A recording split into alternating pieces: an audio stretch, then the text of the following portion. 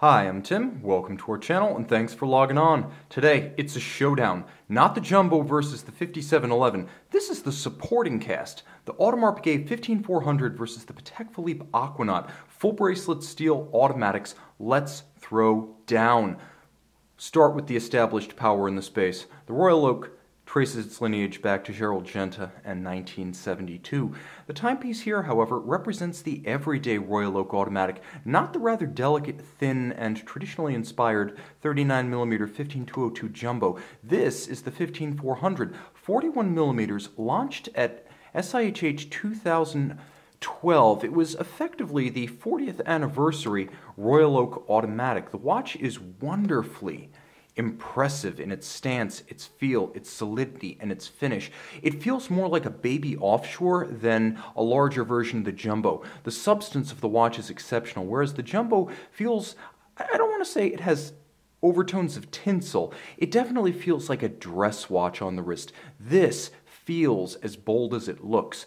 Solid, substantial, imposing, but still flat. The watch is only 9.8mm thick with a generously sloped and polished bezel that allows it to slide underneath any dress cuff so it can go where no offshore can. Also, though 41mm, it's a broad watch across the wrist. The stance is impressive. 51.6mm lug to lug, and if you include the twin intermediate links, the two plots that join the bracelet to the case, you're going to find that this one's actually a burly 54.4 across the wrist. Now the bracelet here is made of a lot of metal. Not to a lower standard, there's just more beautifully finished stainless steel. First of all, finished the same way you would expect on a Jumbo. That diminishing bevel flares as it moves away from the midcase and continues perfectly aligned down the individual link shoulders. Satin finished tops. In between, you can see that the flanks of the intermediate links are all of high polish. That's a detail you only see as the undulations of the bracelet flex them through the visible field. They're mostly hidden, but beautifully executed. That high polish where you rarely see it is the hallmark of integrity. Now you can see the underside of the bracelet has plenty of gaps to vent the wrist fluid, pinching skin, pulling hair, and Audemars Piguet gives you a bracelet in which all removable links are fixed in place by screws. Why aren't all sports watches made like that? Stay tuned. The clasp feels sturdy enough to be mounted on an offshore, and that's one of the reasons why I prefer this watch for daily use over the 15202. The 15202 is glorious. It is the closest watch to the original 5402, but it is not the sturdiest standard automatic Royal Oak. This is. It's got the metal and the mass to prove it. Now the case is gorgeous. The facets are razor sharp where they're supposed to be and beautifully rounded and polished where they need to be. The result is a contrast between angles and curves, polish and satin, all of it laid down by hand, and it's one of the decision points of this contest because this is where the Royal Oak really opens a gap over the Aquanaut. Details of bezel, bracelet, and case finish. It's also a wonderfully slim watch, 9.8mm thick. For a watch that feels and looks more like an offshore on the wrist is a wonderful luxury when it comes time to wear this thing in the real world with tighter cuffs. The dial is sensational. Blue tapisserie, still cut on a 19th century pantograph style lathe. It's basically a mimicry engine that takes a large template that looks like this dial and it recreates the dial on a small blank that eventually becomes what you see here. This is the blue that's now a boutique exclusive. It is a galvanized blue that has a fairly high rejection rate. It is the rarest of the now 4 dial colors. You have silver, ruthenium gray, black, and blue. Blue is the one to get. You'll also note applique white gold indices, white gold AP logo, white gold hands, and a monotone date disc that wonderfully blends in. Loop this dial. The texture of the tapisserie is worth close scrutiny. It's a wonderful transcribed pattern that delights in detail, just as it does from arm's length. The case back, the movement, Audemars Piguet 3120, released in the mid-2000s. It is a, let's get closer, it is an automatic winding, manufacturer 60-hour. It has a full balance bridge with a free-sprung balance for shock resistance, and you can see it uses an oversized, let's give ourselves a bit more light, uses an oversized Gyromax style balance beaten away at 21,600 vibrations per hour, bidirectional rotor that has no rotor wobble, ceramic rotor bearings for efficiency. The rotor is engraved with the coats of arms of the Audemars and Piguet families, 22 karat gold, not in any way following industry trends toward 21, 18, or even base metal rotors. Nicely executed, Côte de Genève, bevels, polished screw heads, but principally mechanical in its finish. There's some hand finishing here, but not to the extent of the Patek. The movement features both stop seconds and a quick set date. Screw down crown, 50 meters water resistant. The watch is swimmable. I would not swim with the Jumbo with its 50-meter water resistant rating. That one has a push down crown. The screw down here makes all the practical difference for me. Okay, the Aquanaut. The Aquanaut was released in 1997, the first model.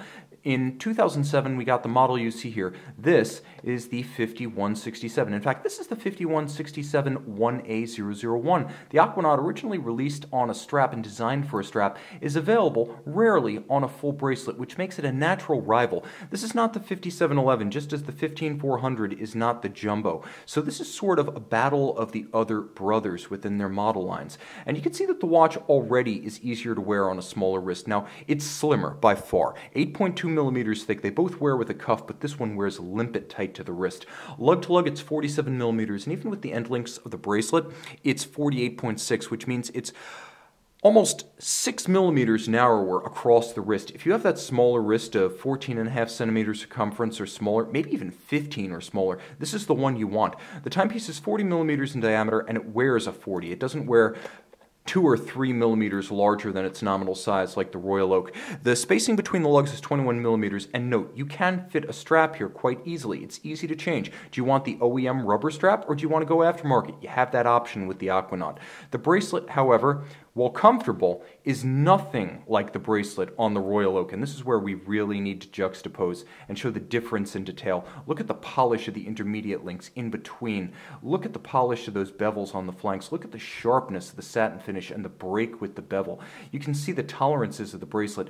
The bracelet on the Aquanaut, by comparison, is super comfy and wonderfully flexible. You can pull it straight down around a small wrist. See, there's no flare, but here's the thing. It feels like it came off a Girard-Perregaux Laureato. That's a good watch. It's not a Patek Philippe. So the fact that this bracelet doesn't feel Patek and doesn't look Patek means, quite frankly, Audemars Piguet advantage. The watch is wonderfully comfortable. You can see those gaps are big, and there are rounded off edges to the links on the underside to avoid pinching skin, pulling hair, or otherwise compromising comfort. Now, look at those links. They are fixed in place by pin sleeve mechanisms. Hard to size, and frankly, cheaper to make. This is where I expect screws advantage AP. The clasp is substantial, however. It's a good-looking piece. It features a twin-trigger design. It's nicely finished inside, but it doesn't have quite the degree of detailing that the satin and blasted interior of the AP Royal Oak clasp has, nor does it have quite the overall solidity. There's enough play in this mechanism, bracelet and clasp, that I feel Patek Philippe certainly helped to build a gap between the Nautilus's pricing and that of the Aquanaut. You can see where the difference in price comes from, and this watch new $21,890 versus the Royal Oak, which new costs $17,800. We'll talk about pre-owned in a moment, but the moral of the story is the Patek comes out ahead in that respect. The case, simplified compared to the Nautilus. You can see it's 3 parts, case back, mid-case, and bezel. There's not nearly the complexity of the wing interlock construction, and that's how Patek helps to keep this watch a little bit more affordable. You can see it is nicely done, though. The finish that's there is by hand, although there is more assistance by machines than you'll find in the case of the Nautilus. The dial features a light sunburst and a bit of a gradient. It's lighter, it's almost a brown silver at center, black at its edge, applique white gold numerals. This watch will absolutely ace the lume test. There will be a lume shot of both. This watch will win the competition. I don't love the contrasting white date wheel amidst this sea of gorgeous gradient metallic. I do love the geosphere cut on the dial, but it seems less logical and less coherent when not paired with a similar embossed pattern on the rubber strap. The timepiece is nicely executed and easy to read day or night. Turn it all over, and Patek starts to regain in movement finish what perhaps it loses in case finish. Now you're looking at Patek Philippe caliber 324SC, center seconds. Let's see if we can get a little bit closer here. Okay, so the movement is hand finished, and to a degree that you're only going to find in higher level Royal Oaks, grand complications in the Jumbo. The 15400 is not executed to this degree. You can see the light up of the mirrored anglage laid down with a file by hand and then smoothed and polished. This is not the machined bevel that you find on the AP. Likewise, the Côte de Genève are clearly laid down with abrasive wheel. I can't say for a fact that they're not stamped on the AP. The black polished screw heads feature chamfered slots as well as chamfered circumference, something you don't get on the AP screws.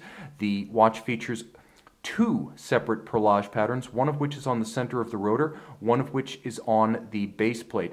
The movement features a guaranteed precision from the factory of -3+2. Advantage Patek Philippe AP makes no promises. It does feature a free sprung balance, and it has a silicone hairspring for anti-magnetism, whereas the AP continues to use a ferrous hairspring. Top it all off with a screw-down crown, screwed-in caseback, and 120-meter water resistance, and the Patek starts to pull back even with the Royal Oak. So let's recap the advantages, starting with the 2007 to present Aquanaut 5167 1A, a watch that's easier to wear on a small wrist. Pull that bracelet straight down, thinner on the wrist, easier to wear with a cuff. This is the timepiece to wear for small wrists and those who have a taste for smaller watches. Also, brand status. There's no doubt that a Royal Oak is a powerful statement of horological connoisseurship, but also hipness. You will be a connoisseur and you will be hip if you buy a Royal Oak, but if you buy a Patek Philippe steel sports watch, you automatically win that battle. In terms of the here and now, that's where the pop is right now. Pop culture says Patek in steel trumps any Audemars Piguet. The timepiece is a wonderful store of value, selling new for $21,890. It actually sells pre-owned for $29,000 to $30,000. So the economic argument, provided you're not buying pre-owned, the argument is for the Patek. Also important, lume, far better on this watch. And for that matter, legibility day or night. As a timepiece, this one wins out. Also important to note, the watch is more anti-magnetic and more water resistant, so in two important dimensions of sports watch durability, advantage Patek Philippe. The timepiece has a wonderful caliber finish that is truly executed by hand, both the overall and the parts. This is one that warrants not just a glance with the eye, but a glance with the loupe. Better finish of the caliber, and distinctly so, even to the naked eye. Also important to note, this is a watch that frankly eschews planned obsolescence. The exact same timepiece since 2007 and visually almost completely indistinguishable from the 1997 Aquanaut. This one has the legs.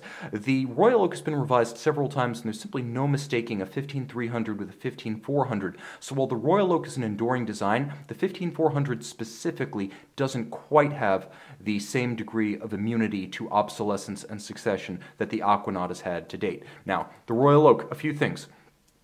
As a model, the Royal Oak certainly has a heritage that the Aquanaut cannot match. Even if it doesn't quite have the status factor, you're a horological connoisseur and a collector, and so am I, and I would go with the Royal Oak on that basis over the Johnny-come-lately Aquanaut. Capable caliber, 60-hour power reserve in this caliber versus 35 to 45 for the 324 in the Aquanaut.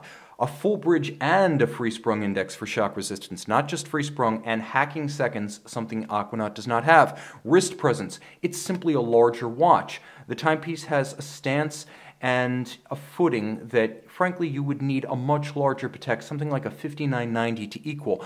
Also, important to note, detail finish of the dial, of the case, of the bracelet, the substance on the wrist, the feeling of heft, the quality of imparting a knowledge of that for which you've paid. This is simply a superior option in that regard. Also important, lower MSRP, $17,800 versus $21,890 for the Aquanaut. So if you're buying new, this is the watch to get. And 5-year warranty versus 2 years for the Patek Philippe. So this one even has the factory backing it. Not with a precision promise as with the Patek, but with 5 full years of peace of mind. So which one do I pick? Even without the crowd-pleasing blue dial, my choice here would be the Audemars Piguet. Patek Philippe is a wonderful company that makes beautiful products. You will never be disappointed. And from a movement snob standpoint, the finish of the Patek grabs me. But the Audemars Piguet, holistically and as a value proposition, is my personal choice. You guys let me know in the comments below which one you choose. One final smackdown. Last licks goes to the Aquanaut.